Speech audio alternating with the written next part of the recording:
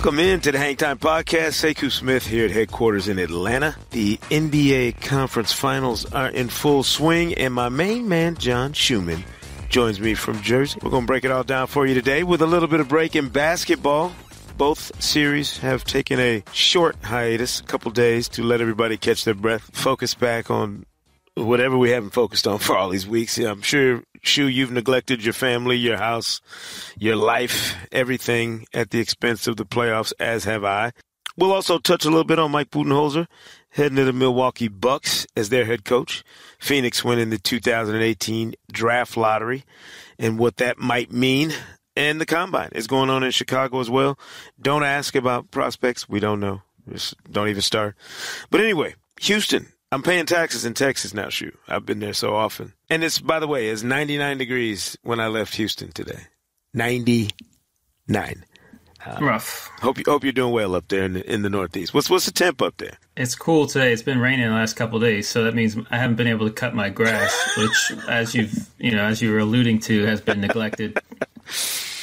Well, at least basketball goes on, my man. And look, Rockets Warriors game 2 was hard to watch. Sean Powell and I were there at Toyota Center, and the Rockets, give them credit. They stayed their course. They did exactly what Mike D'Antoni said they would do, and the results were magically different from game 1. Big win for the Rockets. But, Shu, I'm telling you, their targeting of Steph Curry last night, physically, basically, if you watch the highlights, and I'm in the arena, so I'm watching it. And Dan Weike from the LA Times sitting next to me, and we're talking about it the entire game. But when you watch the highlights back, Shu, if you notice every made basket basically on the highlights, it's whoever Steph was guarding, or Steph was supposed to be guarding, or had, whoever knocked Steph down before they made the basket, or shoved Steph aside with an elbow to the face before they. I mean, I've never seen a dude, an elite superstar player, get manhandled like that physically on defense the way he did. It was shocking. I kept thinking about you, by the way, during the game, because we've had this eternal debate about who is their more important, more impactful player. And you rightfully say that Steph changes the way they play offense. But again, I maintain it's Kevin Durant, because Steph also changes the way the other team plays offense on nights like last night. Well, I mean, that question depends on who they're playing and in what situation. Like, over the regular season, I'll maintain that Curry is the most important. And in some playoff matchups, their opponents won't be able to target Curry like, the Rockets have. But Houston has, obviously, 2 terrific isolation players, two playmakers that can attack him, probably better than any other opponent that the Warriors will ever face. So, in this series, I can understand your argument a little better. One thing I know is, with the Hamptons 5 lineup, was outscored 64-46 in less than 22 minutes in Game 2, with Houston shooting 24 for 38 against that lineup. And that includes 21 for 24 in the restricted area. So they were getting whatever they wanted. 21. They're in the 2 games combined, they're 21 for 24 in the restricted area against that lineup, which means they're getting to the basket and they're not, and they're getting there successfully. So that sort of is a call maybe for some rim protection for Golden State, and so we'll see. If there's an adjustment in regards to lineups from Steve Kerr in Game 3. I was raising this point with Sean last night and with some other people. Why is it when Steph gets done, gets ragged out like he did last night, and I was like, why are we so hesitant to point it out or to criticize Steph when he plays poorly like that on this big stage? And bear with me, Shu, my argument, and it's the same thing that applies to Chris Paul in certain respects when they get on a floor where there are that many guys physically bigger, stronger, faster, whatever than they are. Chris Paul makes up for it by being an absolute bully. Last night, he was knocking people everywhere. He's dipping his shoulder in somebody's gut on every possession to make up for that, to make up for the gap in physical gifts, let's say, that you have. But Steph comes into the press room and he takes all the arrows. Like he knew he played like crap, and he knew that they had made him the object of what they were going to do. He knew the Rockets were going after him. So he comes in and it owns up to it and says all the right things. And it dawned on me as he's talking post game. That's why you don't kill him, because he doesn't come in and do what LeBron would do after he struggled, or what you know what I mean? What some other guys might do or say after they stink it up. Like Steph comes in and owns it. And I think that might be why people feel like, well, you guys take it easy on Steph, or you don't kill Steph when he plays poorly. You want to. Like, you want to roast him for playing bad or for being, the guy who struggles like that. But it's hard when the dude admits it, when he knows it, owns it, and then comes back. He'll come back in Game 3 flamethrowing, and he'll have adjusted. But do you get the sense that we as a media horde tend to take it easier on Steph when he struggles like that? I mean, you know me. I don't care what other, I don't. For me, I just try to call it like I see it. I know. When a guy plays poorly, you try to distinguish between, effort and execution.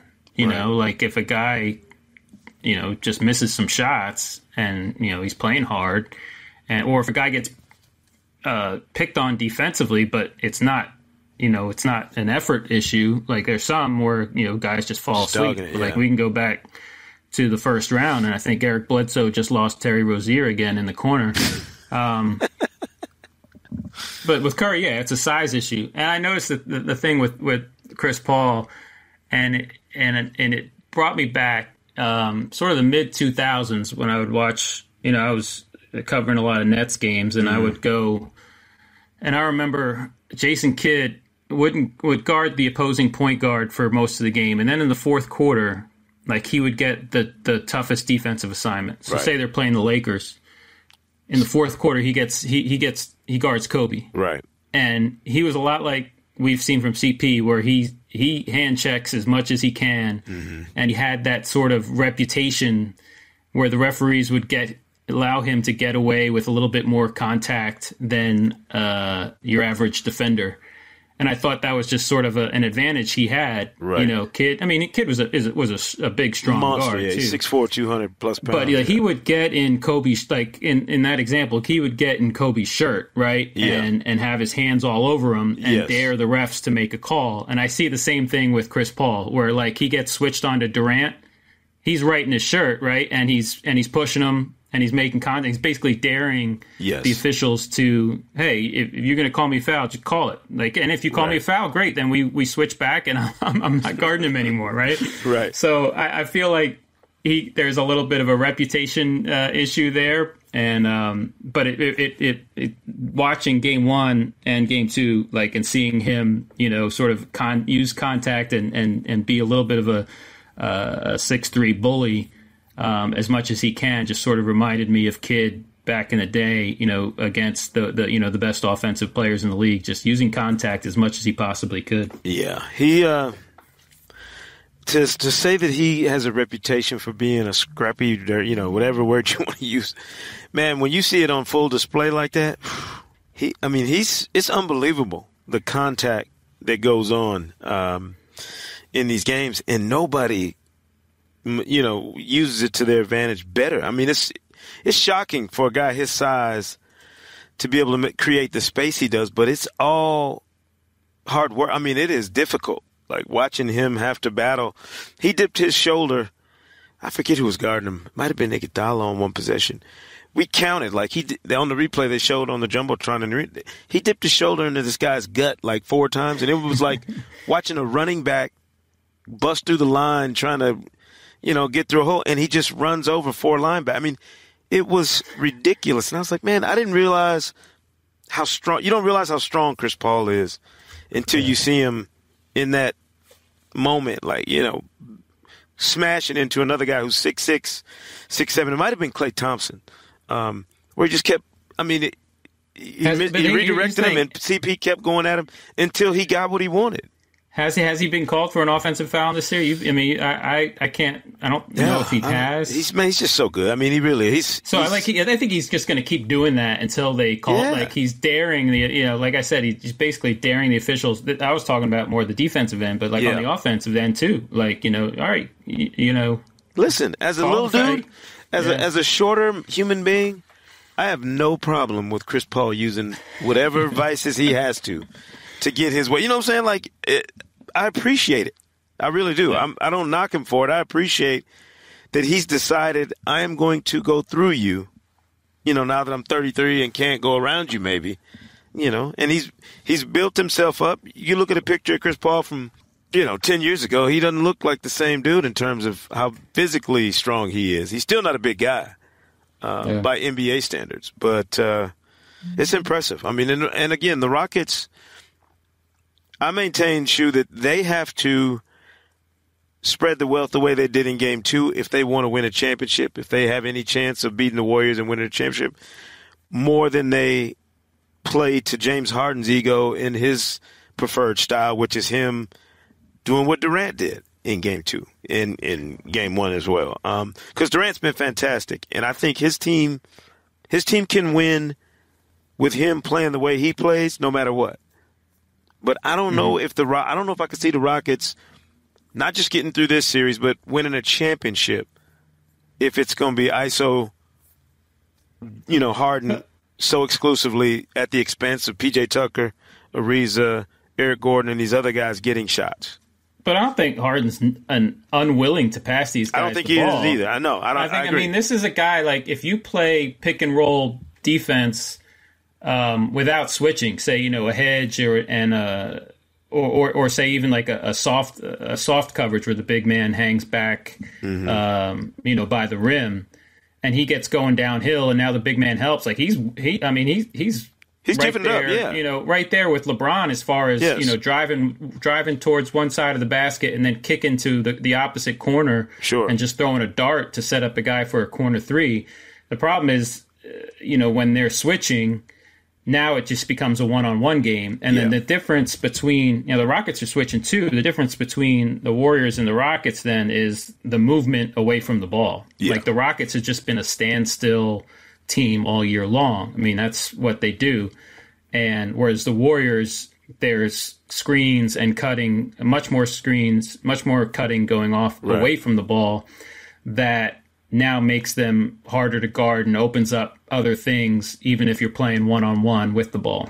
Yeah. I know Mike D'Antoni said he wasn't going to change anything. We all know there were obviously some subtle changes made to what they did. There's more effort, too. How they played. But the energy and effort that he talked about that was absent in the down the stretch in Game 1 was certainly there.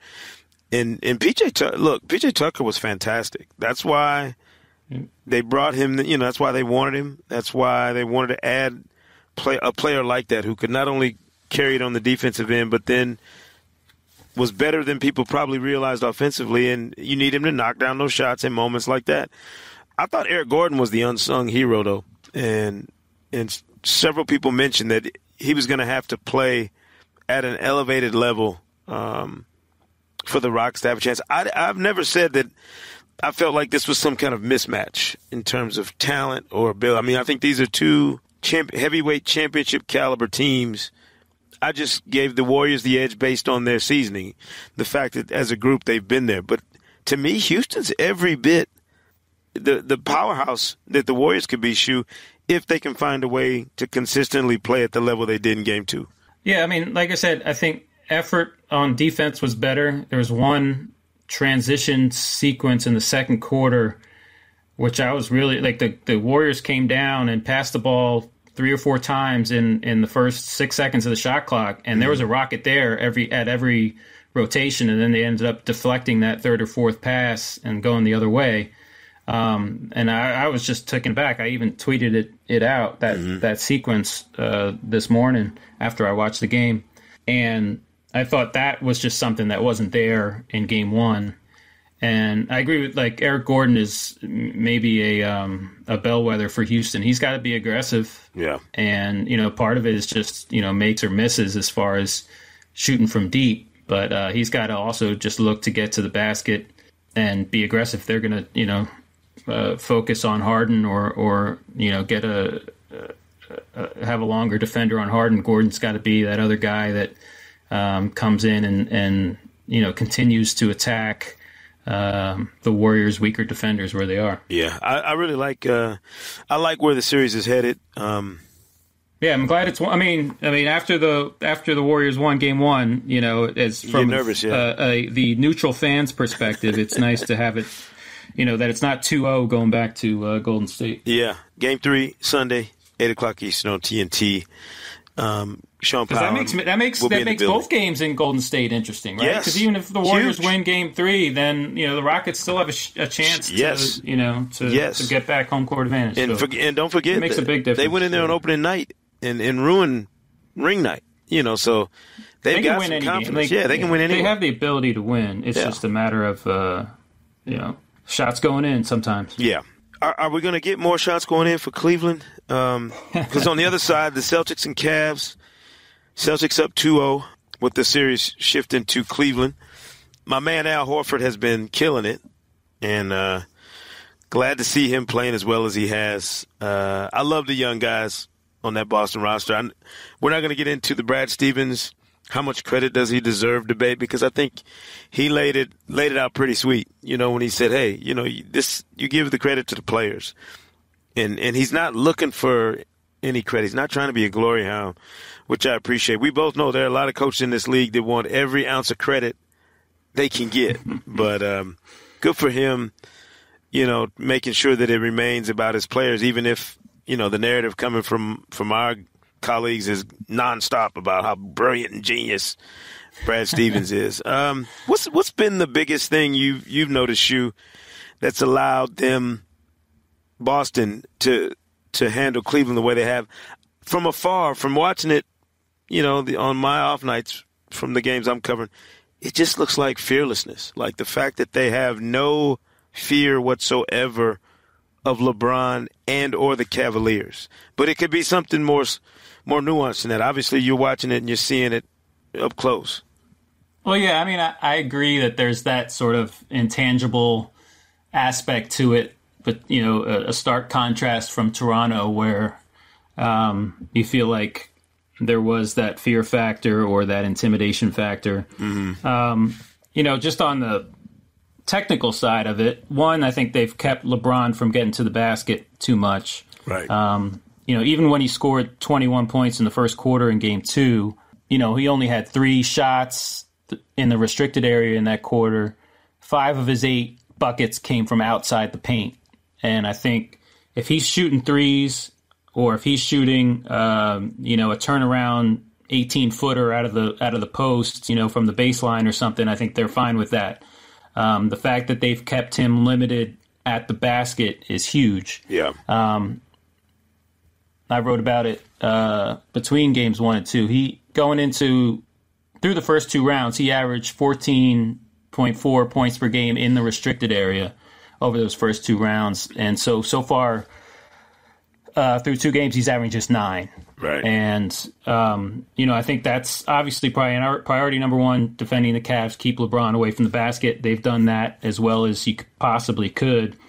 And so that's what I'm looking for in Game 3 is can Cleveland find a way to get LeBron to the basket, whether it be transition, whether it be post-ups, whether it be having him cut off the ball. Because once he gets – if he gets some attempts at the basket, then, the Boston defense now has to react, and then now they have to scramble, and that will open up things for everybody else. The other number that stands out is that Cleveland, through the first 2 games, has only 1 corner 3 on 10 attempts. Who made that one? That's a good question. I'm wondering if I know Korver shoots them from all over, but I was like, that's got to be somebody else. Yeah, part of that is that they've missed a few open ones, but Boston is, one of the best in the league at preventing corner threes. And if you look at the difference, like in the Indiana series, the Cavs averaged less than 2 corner threes per game. In the Toronto series, they averaged more than 5, and now they're averaging a half per game, a corner three per game. And I think that's sort of a bellwether for them. It always has been their strength is getting corner threes. Nobody is better at assisting corner threes than LeBron. And so, like I said, like if LeBron can get to the basket, that opens up other things, and that's one of the things they need to get some shots out of the corner. And then on the other end of the floor, let's not forget that Cleveland is a bad defensive team, right. And like I've said it multiple times on this podcast that only the Suns were worse defensively this year than the Cavs. The Cavs were worse than the Sacramento freaking Kings on defense this year. That's a new nickname, by the way, the Sacramento freaking Kings. and so like that defense can be exposed by and you don't have to have all the talent in the world. Now the Celtics have, they're missing Kyrie Irving. They still have a ton of talent. They still have a lot of talent. Yeah. But they have, they through execution and knowing where their advantages are, they've been able to pick apart that defense. They've been able to get to the basket a lot better than the Cavs have. They've shot well, and that defense can be like so. It's not like the Cavs are some juggernaut at all. Sure. Offensively, it's that's a problem for them this year or in this series. Mm-hmm. But the defense, this is who they are. So like you can beat up that defense if you work for good shots. Did they get a bit of false security after sweeping Toronto and just manhandling the Raptors the way they did? Did that have some of those other Cavaliers maybe thinking, all right, we got this? Probably, but even still, like through the 2 rounds, 6 of their 8 wins have been by 4 points or less.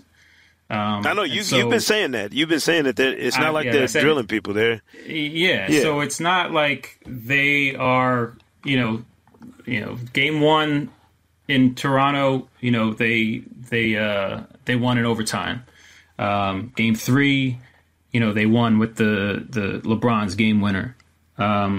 So it's not like, you could look at a sweep and say, hey, this team is great or this team dominated this team, but I didn't really see that. Games 2 and game 4, they won relatively easily, but game 4, I think, with Toronto down 3-0, they sort of let go of the rope. I didn't see a team that was definitely dominant, and I also saw a Celtics team that was obviously a better matchup than the Raptors were as far as how to defend the Cavs. Right.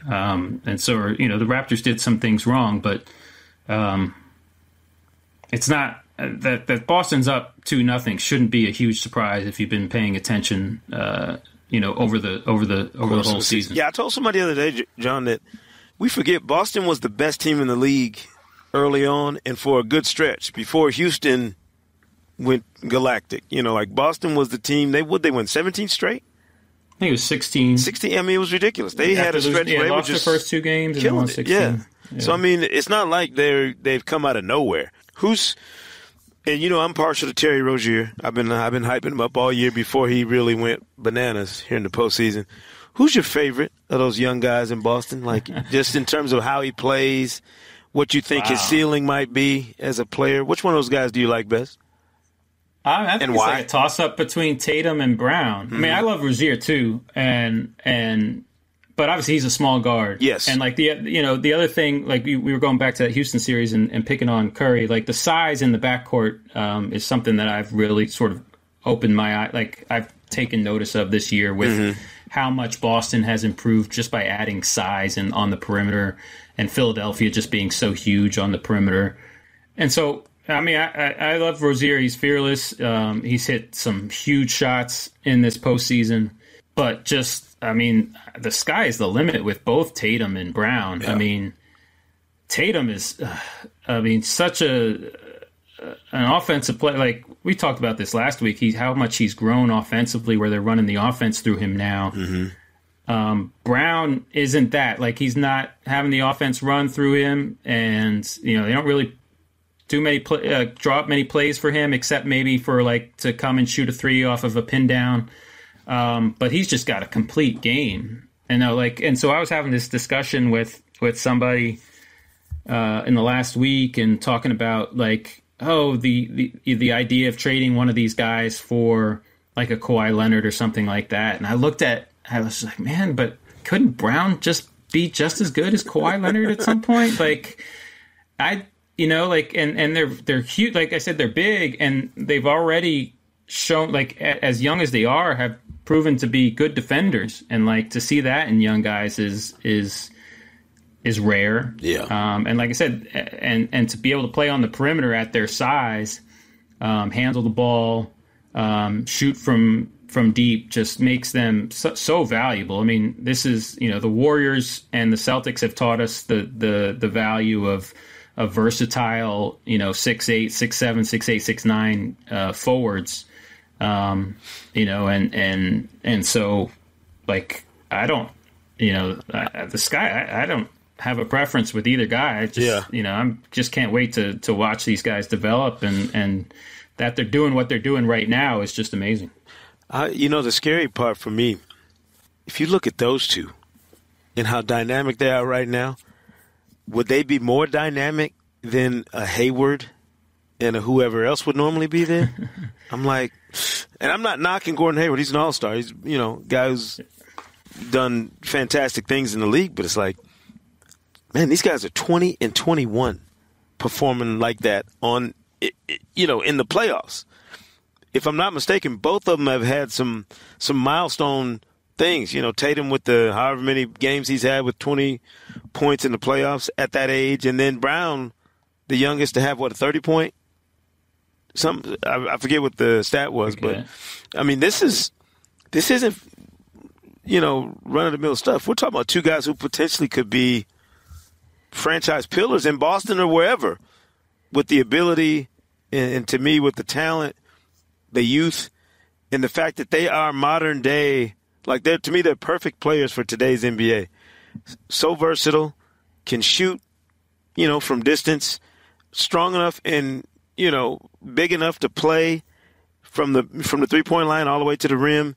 And then they got the kind of makeup. Like, Brown is so mature. Like, you listen to him talk, it's like, this dude's 21.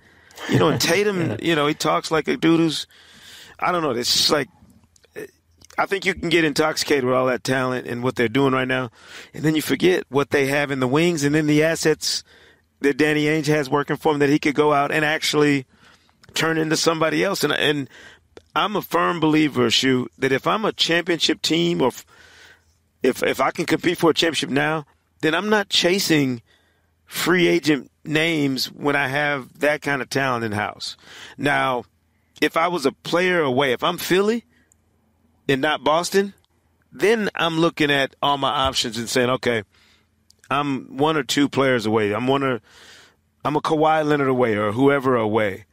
To me, Boston, it would be rash, to say the least, for them to start talking about moving one of these young guys and shifting this over here and Hayward this. And I think that's crazy, because to me, when you can build it organically, when you can do it in-house and have guys that you draft, bring into your program, watch them grow and develop, I never value that over the quick fix that you think a free agent might bring, unless it's a LeBron or somebody who's so beyond the pale in terms of ability and star power that it's like it's a no-brainer. I'm not saying Kawhi's not at the highest level of type of guy you could get in the league. I'm just saying I'd be careful if I'm Boston messing with that kind of chemistry and with what we have going on as a group with all those guys. Well, the other thing to take into account is their contracts. I mean, yes. Brown still got 2 more years on his rookie contract, and Tatum still has 3 more on his rookie contract. Yes. Whereas the guys like Kawhi Leonard and Paul George and LeBron, those are guys that make upwards of $30 million a year, and like that's a huge salary in today's game. Like I think there are some guys that make the 10-year max or even the super max right now, where you're looking like, hey, this guy's going to be making $45 million a year 2 years from now, and that's going to be tough to deal with, like as far as our cap. And so the fact, you can't not take that into account when you're talking about the value of these guys in the near future, next year or whatever. And like I said, I think these playoffs have sort of solidified their status as guys that are keepers and guys that would it would take someone would really have to like that they're close to untouchable, I guess is what I'm trying to say, as far as trades or anything is concerned. I'm thinking, we've changed our conversation like 3 times this season about who might be team next. Like who's going to be the, everybody's infatuated Celtics with team now. Forget team next. Exactly. It's like the Celtics aren't waiting. I know Lakers fans think they got the best young. Who's got the best young core in the league? The group's still playing in green and white. Yeah. How about that? I mean, it's not even close right now. How about that? I mean, the Sixers with Embiid and Simmons, that is incredible. And we and obviously the next 10 months are going to be huge as far as as far as Markelle Fultz's future is concerned. Right. But what a story it would be if the Celtics make the finals without Hayward and Irving. Ridiculous. It's incredible. Yeah. And just, right now they're the first team in the East since in the last 8 years that has been up 2 games in a series on LeBron. So, crazy. It's, we're getting ahead of ourselves a little bit to think about that storyline, but not that much. Not yet. You better eat 2 banh mi's while you're in Cleveland, because that might be all we get. Just in case that's all we get. You better be at the Fountain Cafe bright and early. Tomorrow night I land at, I think I land at 7:45. They better have my banh mi ready by 8:30, 8:45. I can't tell you how many people, by the way, have mentioned it to me about us hyping up the banh mi sandwich, $5 banh mi sandwiches. It's the bread. It's about the bread, It's the size of the roll and the softness of the bread is what makes it stand apart. I like it when we go foodie on the Hang Time podcast. Shu, what's up with the Schumann stat this week? We've been neglecting the Schumann stat here recently. Give me something. Right. Give me something good. I have a little bit of 2018 playoffs trivia for you. Oh, man. I don't have any backup here today either. John, you and Hannah are going to have to chip in here since GA's not around to cheat and look it up on his iPad. All right. So there are 6 players who averaged or have averaged at least 5 points per game more than they averaged in the regular season. Okay. So in these playoffs, they've averaged at least 5 points per game more than they did during the regular season. Yeah. Right. 2 of these guys are still playing. The other 4 are not. Okay. And I'm looking, and all the other 4 were eliminated in the first round, actually. So wow. So 2 guys still playing. Okay. At least 5 points per game more than they averaged in the regular season. Right. The 2 guys still playing are both in the East. Both in the East. So who? Well, that makes it easier. At least it narrows it down to 2 teams. Yeah. Big jump on the Celtics. Yeah. Mostly due to playing time. It's got to be Rozier. Yeah, he's got to be one of them. Just the amount of time he's gotten is. Yeah, so 17.4 per game in the playoffs, up from 11.3 in the regular season. The other guy's on the Cavs. I'm trying to think. Give me a second, because I'm trying to think who's seen that uptick in their minutes. Eesh. Cavs. What about? Man, that's a tougher one. It's right in front of your face. They're not exactly tearing it up with their postseason. One guy is averages. One guy is. Is it Kevin Love? No. Is it that suburban jump shooter from New Jersey? No. Dang it. Who's their best player? Who's been tearing it up? Oh, well, LeBron. Right, 33.4 points per game. He doesn't count. We can't put him in. He can't get in the Schumann stat. No way. We can't allow LeBron in this. All right, so the 4 guys that were eliminated averaged. All right, one on Portland averaged almost 8 more points per game in getting swept than he did in the regular season. Who the heck? Good Lord, Shu. I'll give you like 10 seconds on this one, then I'll tell you what the answer is. A starter on Portland. Chief. Yes. Al-Farouq Aminu averaged 17.3, up from 9.3. He always balls in the playoffs, so he always balls out in the playoffs. It's my dude. All right. Let's see, one from Washington. Not the Morris twin. Nope. No. Big scoring jump. In part, he was injured for much of the regular season. Oh, and it's not Ty Lawson. Ty Lawson didn't play in the regular season, so he didn't have a scoring average in there. Right. I was going to say, how big of a jump could you get on that roster? I mean, so this guy went from 19.4 in the regular season to 26 in the playoffs. Bill did that much? Nope. John Wall. Or was it John Wall? Yeah. John Wall. For Minnesota, this one might be a tough one. Averaged 14.2 in the playoffs, losing to Houston, up from 8.4 in the regular season. He only played 25 games in the regular season. What about D. Rose? Derrick Rose, yes. He definitely made an impression on me in that series. And the last one from the Miami Heat. Well, I hope it wasn't Whiteside, because I don't like talking about him. It was definitely not Hassan Whiteside. So as long as we keep Hassan Whiteside out of the conversation, I'm cool. What about James? Nope. It may have been this guy's last postseason ever. Oh, D-Wade. Dwayne Wade, Wow. 16.6 in the playoffs.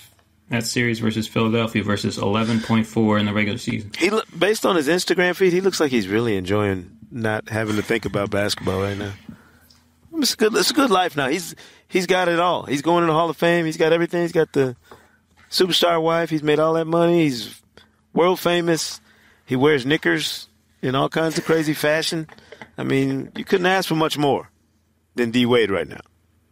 He's doing good. Yeah, I mean, I'm not mad at him. I'm impressed. It's gotta be hard to make that decision though. If you love the game the way he does, yeah. But you know, he's not a spring chicken anymore. And you remember when he was young, we used to talk about what his playing style would do to his body one day. You know, it can't be easy getting all those deep tissue massages and trying to get back out there and play all the time after all the work he's put in. I've said it before. I think he made a mistake in not doing the Jason Kidd and developing a 3-point shot. Yes, you did. You've said that for years, and I agree with you. I think he still could be a point guard without it, though, in this league. Like, he could be a facilitator in Miami, off the bench, even without being a knockdown 3-point shooter. The problem with that team is they have a bunch of other guys that are versatile players, forwards, and 3/4s who can't shoot. Yeah. So that's why that's not kind of a tough fit on that team. And if that's the only team he says he wants to play for going forward, well, it makes it tough, yeah. That's an issue. I love it. The Schumann stat, baby, makes its return here on the Hang Time Podcast. We cannot go 2 weeks without a Schumann stat. That's not. We're depriving the public of something vital to our basketball economy. Shoot, Mike Budenholzer is off to the Great Midwest, going to Hartzell to coach the Bucks and Giannis. Is that a no-brainer when you're a coach and somebody says, "Hey, we need you to come in and coach Giannis Antetokounmpo and a young roster that has a chance to be a team on the rise here for the next however long in Eastern Conference"? If you're Budenholzer, you take that meeting and say, "Hell yes, I want to see what I can do with Giannis." Absolutely, yeah, I think so. Yeah. I think that team is ripe for being molded on both ends of the floor. Mm-hmm. They had a top 10 offense this year, but as we saw in the playoffs, like there's just too many possessions that didn't go the right. Like I think that offense can be overhauled, and made more efficient. I think he's from what we saw in Atlanta that one year, yes, where they were really good. I mean, that offense was beautiful, yeah. And it's a matter of, do they have the shooting and the personnel to pull it off, right? And, and it's got to be guys willing to get off the ball and move the ball, and Antetokounmpo has to develop his jumper, but I think he could really come in there and really do a lot of things for them on both ends of the floor. And we shouldn't forget that the Hawks were mostly a good defensive team under Budenholzer than they were an offensive team. You know what I really feel bad about? That it's so easy to say Giannis' last name now, like after you've said it a million times. But for how many years so many people struggle to pronounce it? It's like, and this is from a guy who's had his name butchered for the better part of the last 40 years. So there's an NBA TV researcher that you and I both know well. Yes. That every time he sends out his Bucks notes, right? It's just he writes like the Greek freak and like colon, 35 points, 8 rebounds, 6 assists, and that just bugs me. Well, now that person knows. For when I do my game notes, it's always Antetokounmpo. Like I don't even write Giannis. Like for some reason, it's just the person I am. But for some reason, when you just call him by his nickname or something, You think? Anyway. It might be us. Maybe it's just us. Draft lottery. Phoenix wins the number 1 pick. And we're not gonna dive into what they do with it. But is this? I'm more interested in what their new coach can do than what they get out of that number 1 pick, because I think they've got some talent in house already. So the number 1 pick to me needs to be a complementary piece to what they've already got. It's just that they've just been like the most uncohesive team in the league, I think, for like the last 3 years. Yeah. Where, even when Bledsoe was there, it was just a bunch of my turn, your turn stuff offensively. Mm-hmm. And so I want to see a system that can really make the most of Booker, make him, a better player, better all-around player. Have him shoot off the catch more than he shoots off the dribble. Yes. Have him, more of a playmaker than he's been. And so, I'm excited that they're going to add another piece to that. But, I mean, they have, in addition to Booker, some interesting young guys. You just don't know what to make of them because, like I said, they've just been so, uncohesive over the last couple of years, where it's been kind of a mess. We're going to get a chance to see what happens. NBA draft coming up. That's, by the way, that coach's name is one that I have to learn how to pronounce before I'm as comfortable with it as I am Antetokounmpo. Let's just call him Igor. I can't do. Anyway. Can't call him by his first name. No, I guess you can't call him by his first name. Before we get out of here, I just want to reiterate one more time, I'm very unhappy with the Toronto Raptors' decision to relieve Dwayne Casey of his duties. Not that we didn't think it was a possibility. I just still don't like it. Even after a few days to let it sink in, I don't like it. I don't like it. I don't like it. Good. And the Boston series is telling us, and the Indiana series before it just telling us that this Cavs team is not that good, and it just makes that series more of an indictment on the Raptors, and whether it be a little bit of Casey and a lot of the players or whatever, how disappointing that series was for that team, considering the season that they had before that. Yeah, it doesn't make sense. I don't know where GA is. He's off this week. We gave him a little breather. I think he's somewhere with Rick Fox. No, he's somewhere keeping up with hoops. I mean, I don't know if you noticed, but GA's son is blowing. I mean, he might end up being the number 1 recruit in the country next year. Point guard, Cole Anthony. So, we're going to spend quite a few podcasts I could see in the future talking about Cole Anthony one way or another, because I'm trying to get GA to send him to Michigan for starters, which is the first tampering NCAA rules violations that I'm going to be committing.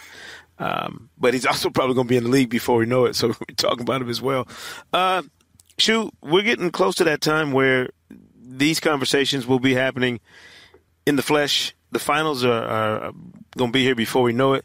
So finish off the Eastern Conference Finals. I will try my best to get the West wrapped up in whatever time the Warriors and Rockets allow.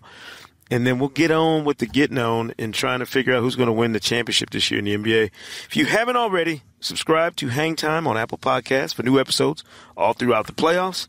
And don't forget to leave a review. John Schumann, enjoy whatever hours you have left with the fam. I'm going to try and do the same and then get back on this playoff grind. I will talk to you next week, my man, and we will see everybody right here next week on the Hang Time Podcast.